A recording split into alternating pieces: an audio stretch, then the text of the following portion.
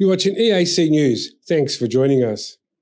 Prime Minister Hun Sen has requested US lobby firm Akin Gump to lobby the United States to have a better understanding of Cambodia, especially regarding long-standing misunderstandings between the two countries, such as on the Ream Naval base as the Cambodian suspension of military drills with the countries. During a meeting with Akin Gump, Representative Scott David Parven on Thursday, 12th of May, Prime Minister Hun said that Cambodia-US relations have improved both diplomatically and economically. However, a number of long-standing misunderstandings have affected this relationship. The Prime Minister urged the representative to help clear up such misunderstandings by lobbying to explain Cambodia's position better to the United States.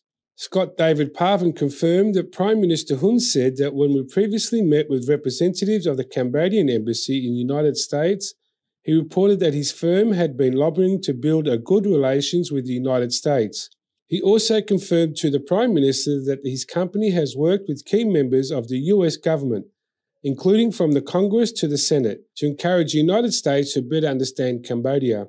The minister attached to the Prime Minister, Cao Kim Horn, told reporters after the meeting that the engagement with their lobbying firm is to improve relations between the two countries, especially to make the United States better understand Cambodia's position in this dual work between the United States and the ASEAN framework, and especially regarding Cambodia's position on Russia's aggression against Ukraine, trade, climate change and humanitarian efforts.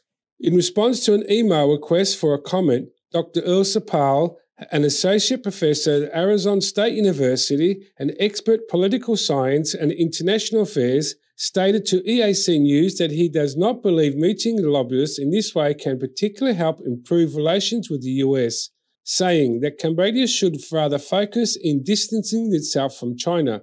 It's totally useless, he said. What the Prime Minister needs to do is tear up the agreement he made with China and open up the Ream Naval base for any other inspections without limits. Regarding his opinion on how Cambodia should go about improving its relations with the US, Dr. Ilsa Powell said, "Stop paying lobbyists and work on real issues. Distance itself from China and bring back democracy, human rights, and the freedom of the people of Cambodia who have been deprived for too long. If we are not careful, we will have much more destruction of democracy, abuse of human rights, and unfreedom, as well as we had that post-UNTAC period when there was modest democracy, respect for human rights, and a modicum of freed up until quicker in 2018 when all ended." Akin Gump Strass Hoa of Field LLP, headquartered in Washington, D.C., is an international law firm and the largest lobbying firm in the United States. The Cambodian government hired the company to lobby the US government for about $720,000 a year, according to documents released on 21st of January 2022. Prime Minister Hun Sen also met with the president of the PR firm, Corvus Communications, on Thursday morning, where he said that the current situation in Cambodia is unlike the opposition's media markets it out to be, and urged American media to visit Cambodia and write about the truth of the situation in the country.